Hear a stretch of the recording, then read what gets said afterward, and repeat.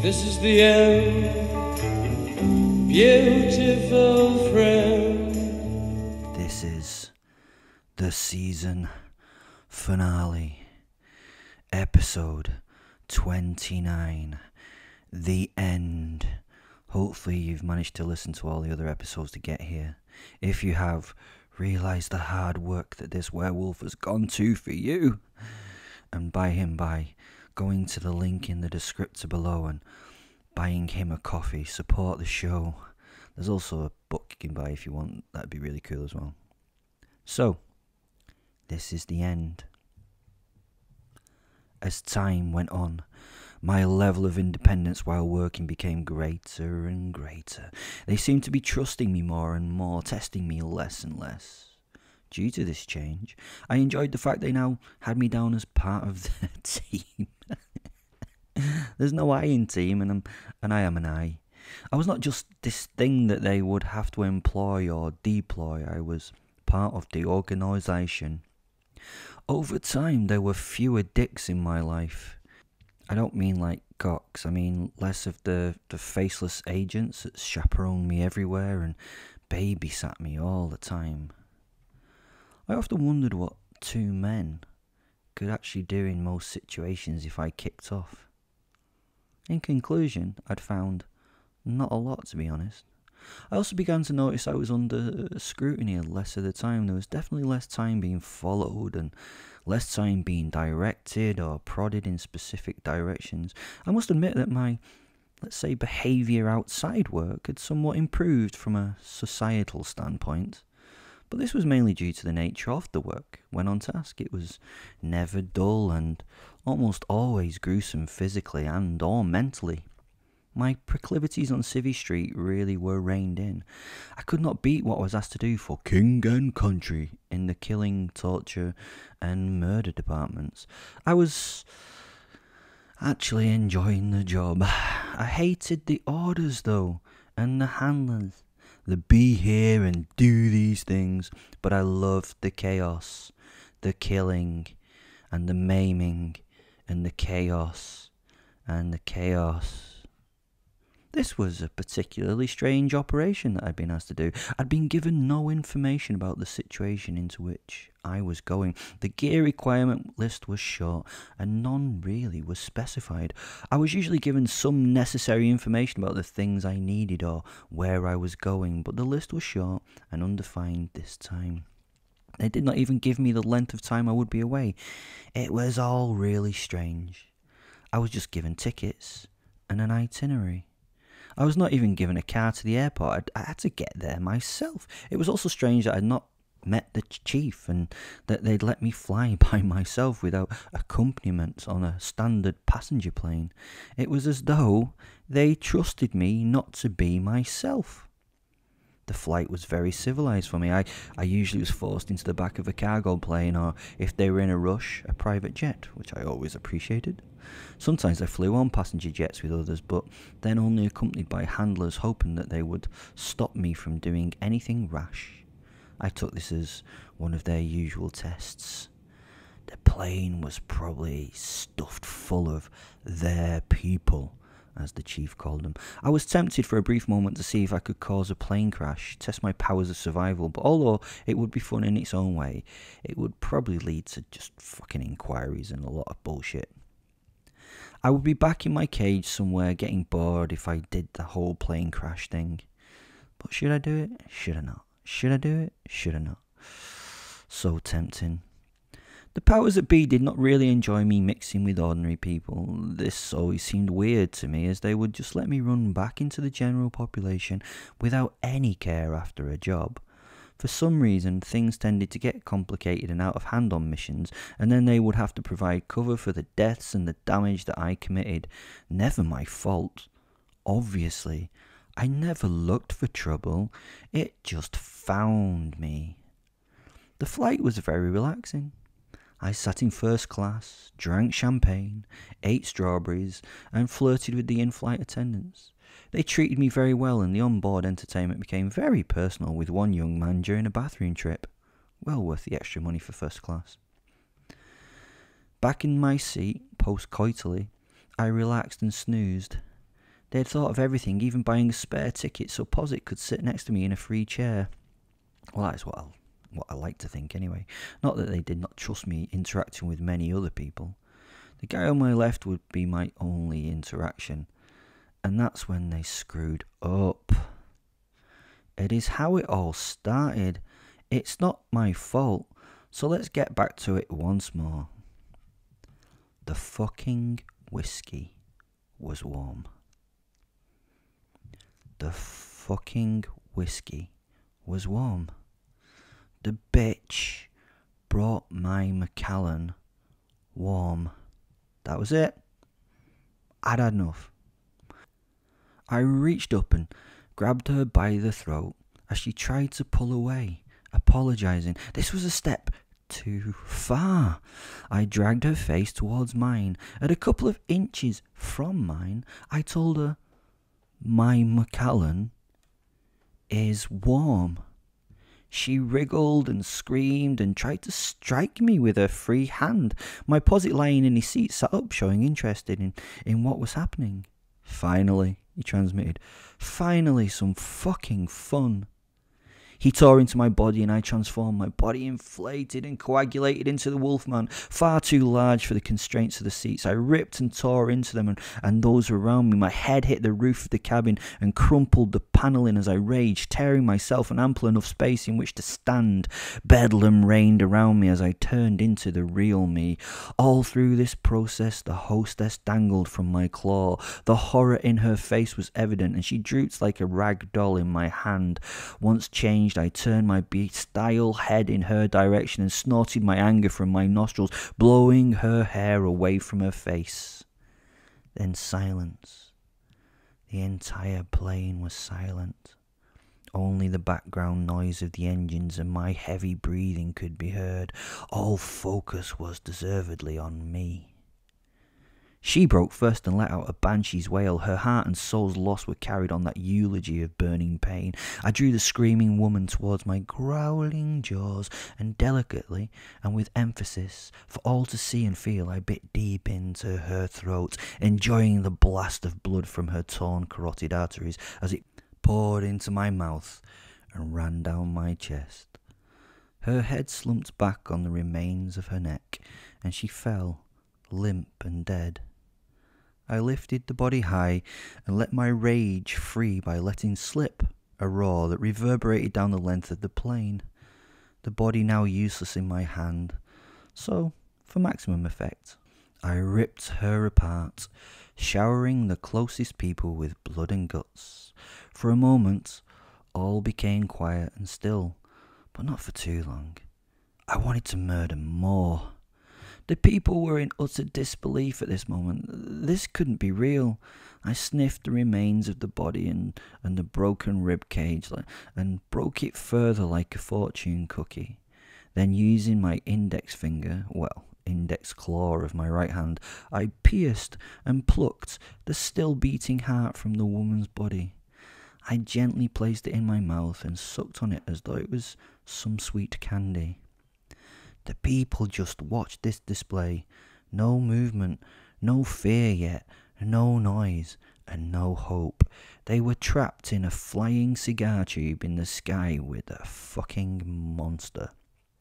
When the screams came, they came in unison. The waft of their intense fear washed over me. It made the hairs of my pelt rise in delight of their loss. They were now panicking and trying to tear themselves out of their seats, desperately trying to scramble away from the maddened creature that had somehow just appeared before them. They were pushing and barging one another out of the way in their haste. Some fell to the ground to be stood on. These were crushed and smeared into the floor by the feet of those hell-bent on escaping. I came back into the moment, killing my other travel companion in the chair next to me, the now trapped fat businessman who had been annoying with his flatulence on the journey. A wolf's nose is very sensitive, stared up at me, his mouth opening, and oh! I stamped him into his seat, into a bloody pulp. The razor-tipped claws of my feet tore him and the upholstery into one bloody pile.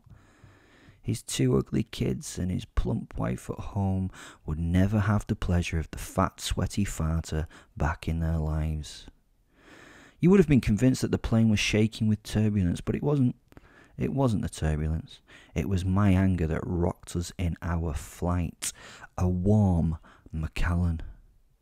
The emergency oxygen mask fell limply and pointlessly in front of the seats, not something that was going to help these poor people right now, while I spent a couple of moments tearing my way from between the seats. Once free, I continued my way to the front of the plane, ripping and mauling all that stood in my way. The crowd were now falling over each other as they tried to run away.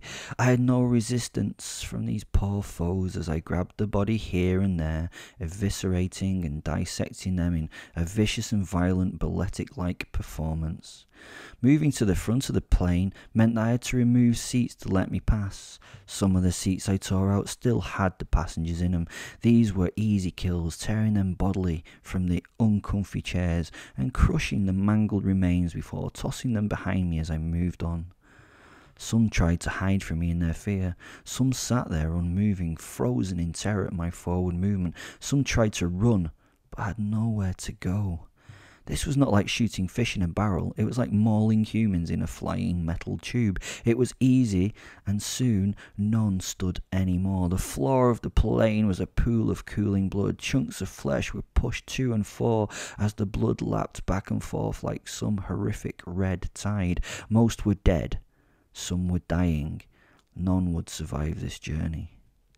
I'd made my way to the cockpit, tearing off the terrorist, not werewolf-proof door, and dragged my massive frame inside the cramped space. The cockpit was dark. Two men sat staring at me, blinking stupidly. They'd been watching the whole massacre on the little CCTV displays of the cabin as the autopilot did the actual flying for them. I grabbed both of the pilots. I think they're both pilots. One with each hand as they panicked and simply crushed them in my grasp, tearing each of them apart with my jaws. I then began to smash into the controls of the plane. I knew I would have to turn off the autopilot to make this fucking thing crash. But in this form, it was just about ripping the cockpit apart until all the warning lights and buzzers stopped and the aircraft started to plummet from the sky. I had created a work of art, one of my greatest of proportions as well, over 400 broken and dead in one moment of creation, or destruction, or both. Maybe I would die too. Here was the test of my immortality. The nose of the plane fell forward and the plane's windscreen became the floor. Blood poured into the cockpit from the passenger compartment of the aircraft. It carried bits and pieces of people in with it. I broke into wolfy laughter at the chaos created at this moment. The world became a spinning, whirling world of fury as we fell. I felt sheer joy in the moment. I smiled at the thoughts that had just passed through my head and took a sip from my chilled Macallan. I thanked the hostess with a smile that she would remember for the rest of her life. They, the people that ruled me, could never control my dreams. I could do anything in my head, and destroying normality is always the dream that fills it. I would have to wait. I will make that dream a reality at some point. I must have been mellowing in my old age. I'd not lost control for a long time in public. In fact, the last few missions had been somewhat casualty-free. No collateral damage, as they say. I must have been slipping, or maybe it was a plan. Who would know but me? I'd flown from Edinburgh to JFK, New York. At the gate, I'd met the usual two dicks, two CIA-suited bumholes.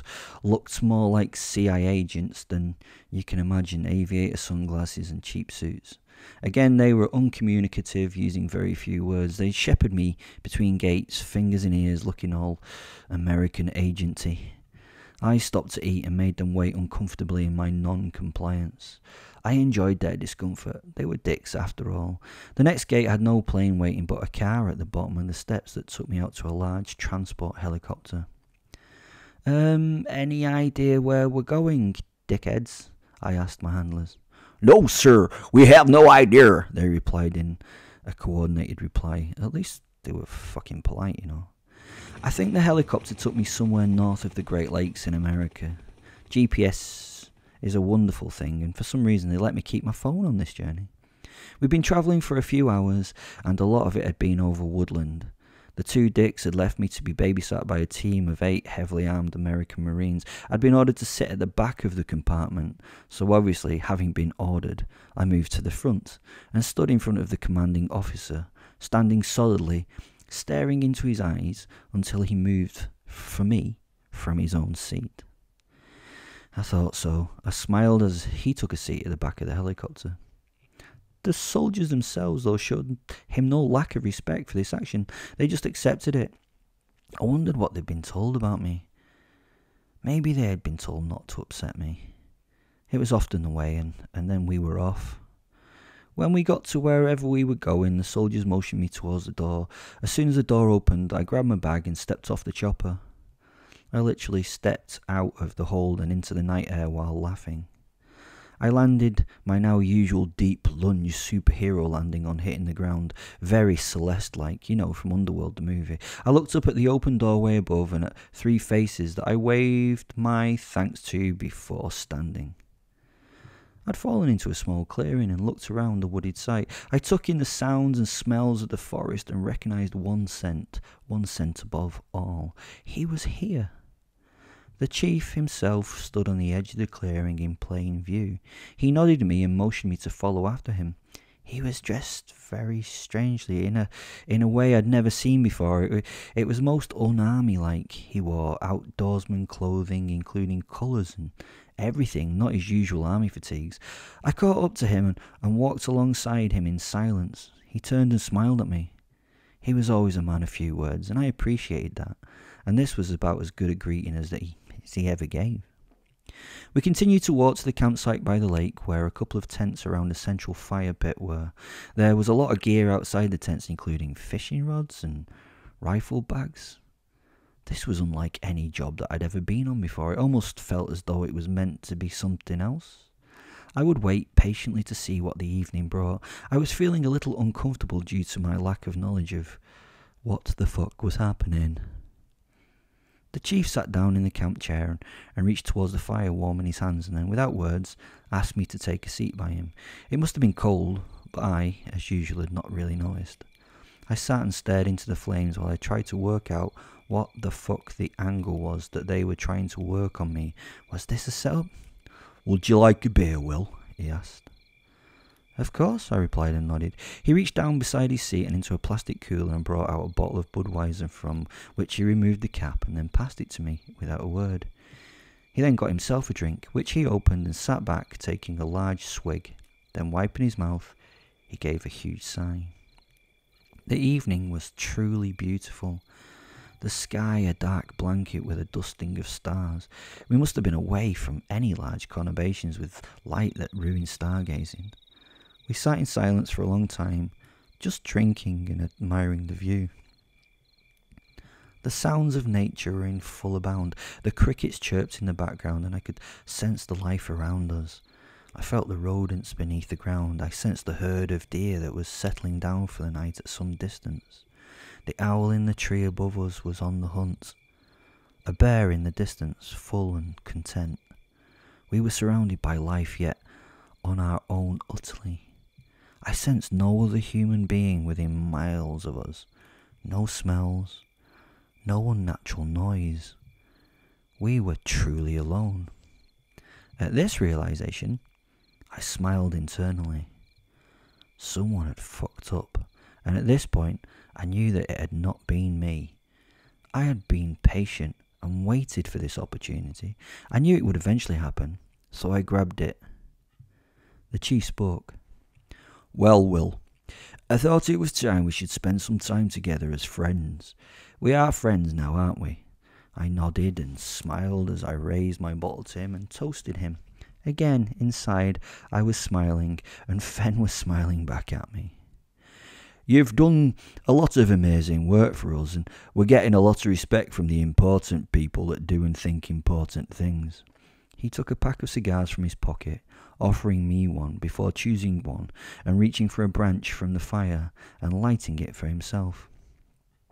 "It was thought by the powers that be it was time that we got to know one another properly and see where we're going to go in the future." He paused and puffed life into his cigar. "They believe that you are, in fact, enjoying your job. They think that you're actually feeling some loyalty towards us and our ideals. He was enjoying pontificating with his cigar, emphasising parts of his language. I smiled and laughed a little jovially. He really had no idea how my head worked. It thrilled me to realise that he was so fucking far away from the truth. What a fucking idiot.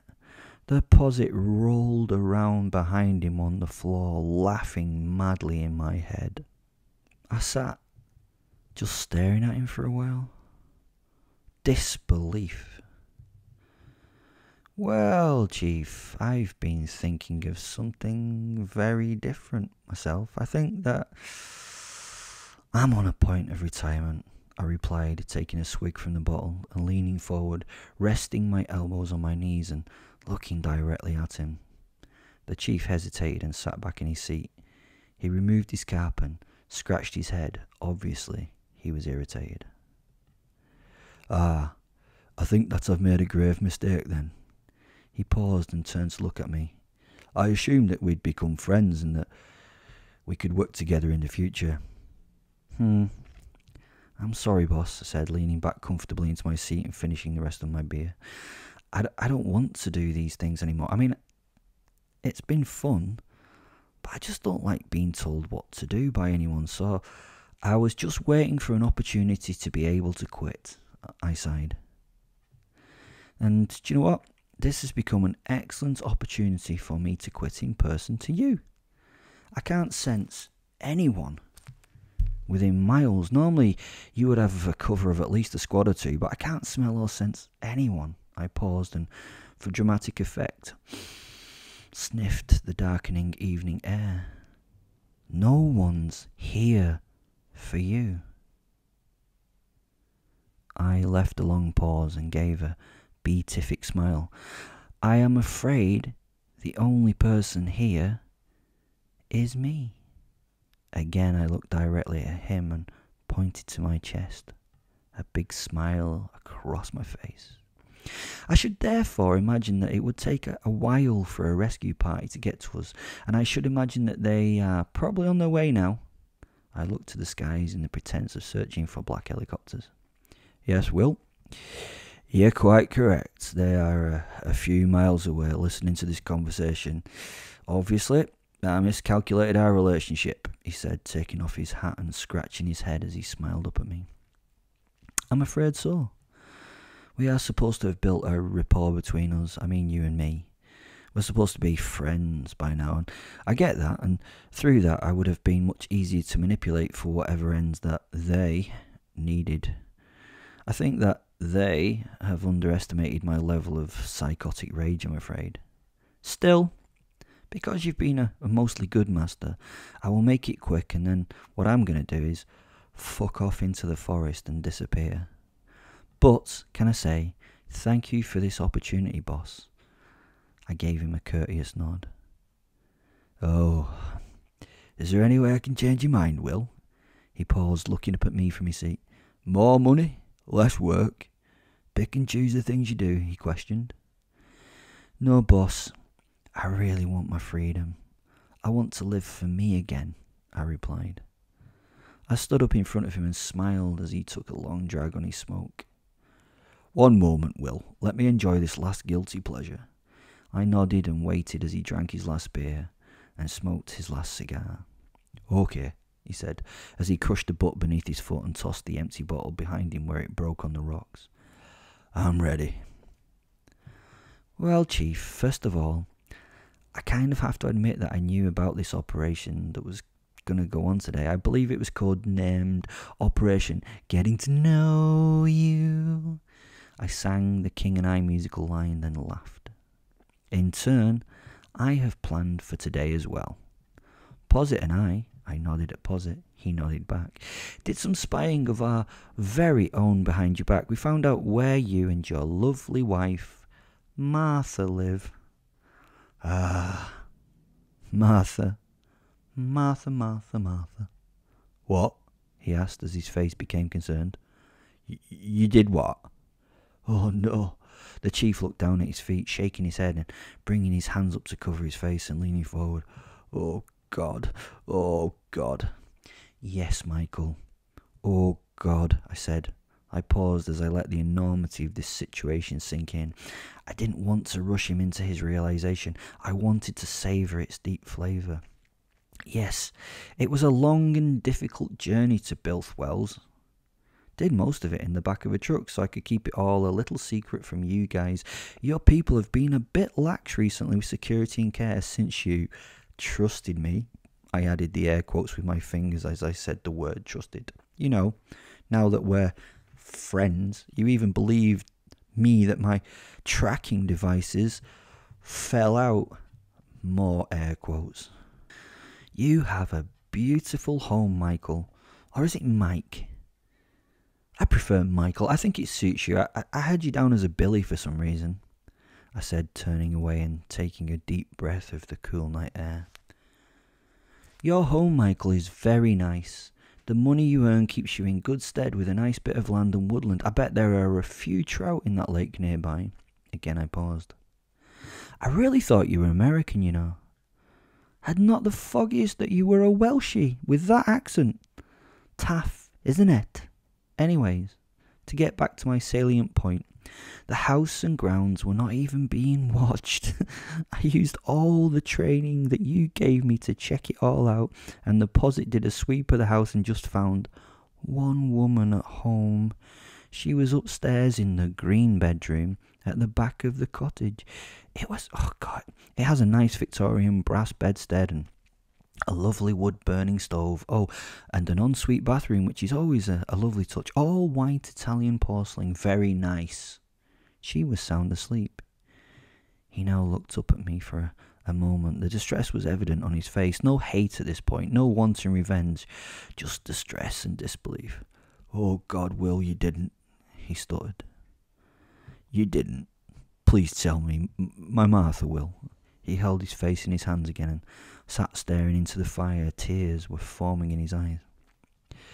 Now, at this point, I have to say sorry about Summer and Cloud. Nice dogs. They were a bit noisy though, so you know the drill. I had to kill them. That's one of the first things we do in espionage and all that. I saved the collars though. Here they are.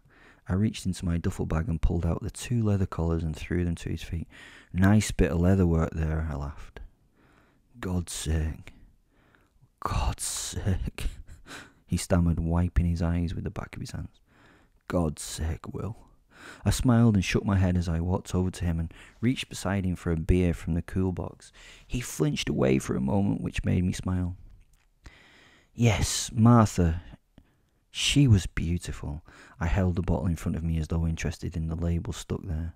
I returned my focus back to the chief and then continued. Really, honestly, I can see why you loved her. I mean, she was strong and fierce and so proud of you. I respected her so much. She got very upset when I said I'd killed the dogs. I even offered to share them with her, a little ungrateful. You know, she was really. The Koreans get that tenderly beaten dog is a delicacy. I stopped to see if he would give me any reaction, but there was nothing. Her ending was so brutal. She begged and begged and begged, but I bravely managed to live up to my hype and tortured her thoroughly and systematically, just as you taught me. I paused once more, giving him time to unpackage his thoughts. Then I killed her. Her liver was divine, I cliched. Only a light drinker, I think. I stopped to tear the top off the bottle and took what seemed like a well-earned swig. Ah, lovely. Oh, she also told me about these. I reached again into my duffel bag and took out some photographs. I looked at them and then at him.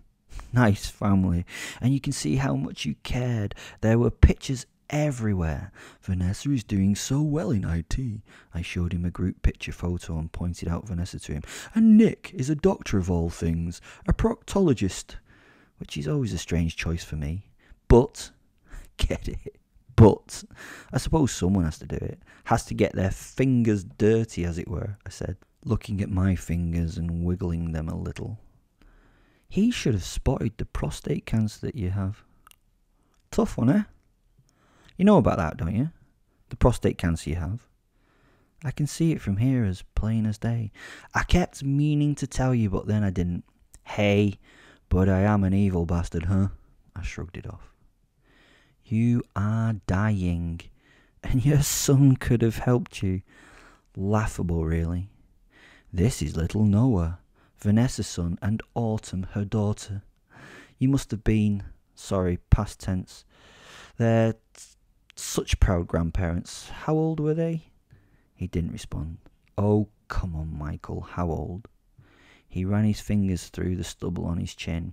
It was an audible rasp in the quiet night air. You're a bastard.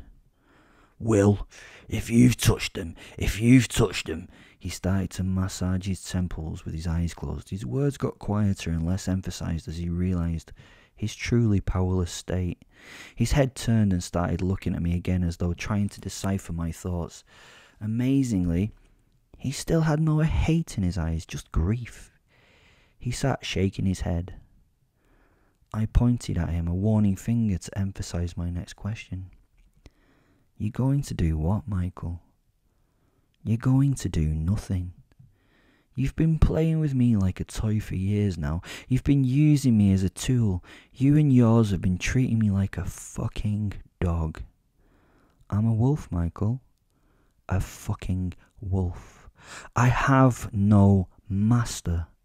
I drew my hand back to my chin and spawned a pose. You were dead the day we met.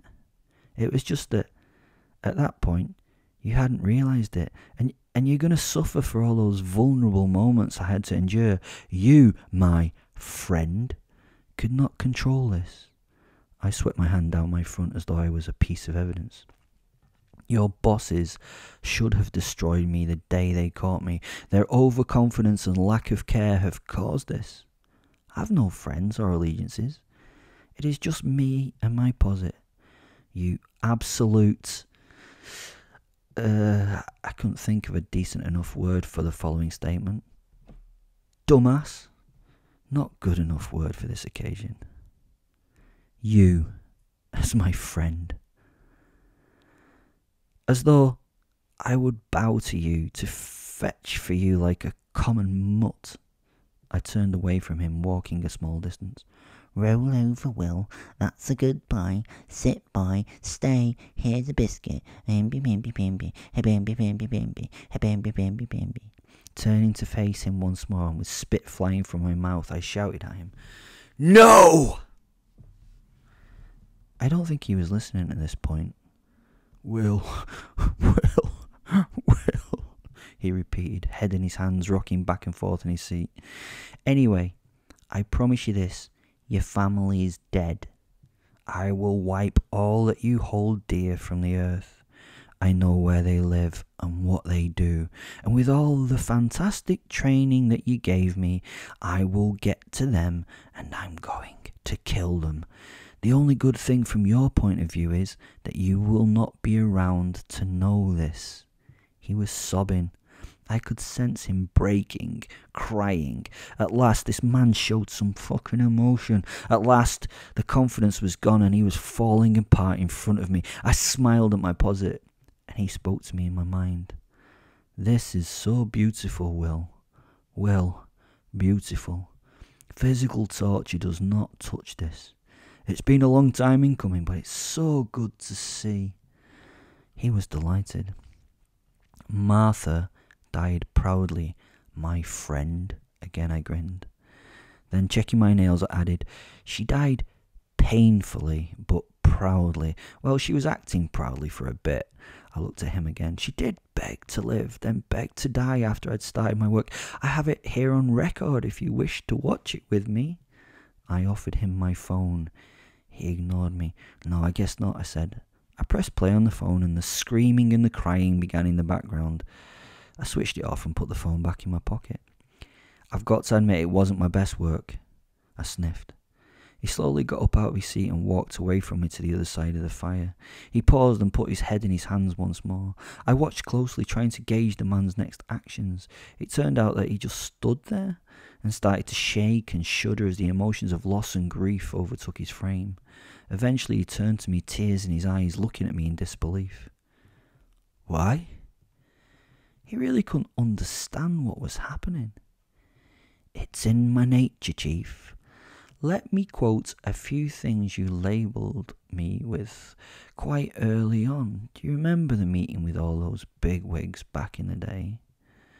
One of the gifts of being a werewolf is I have a didactic memory, so the stuff you said to those important people in that room is still there. I can quote it for you. I then gave him a list verbatim. 1. An all-around evil son of a bitch. I smiled.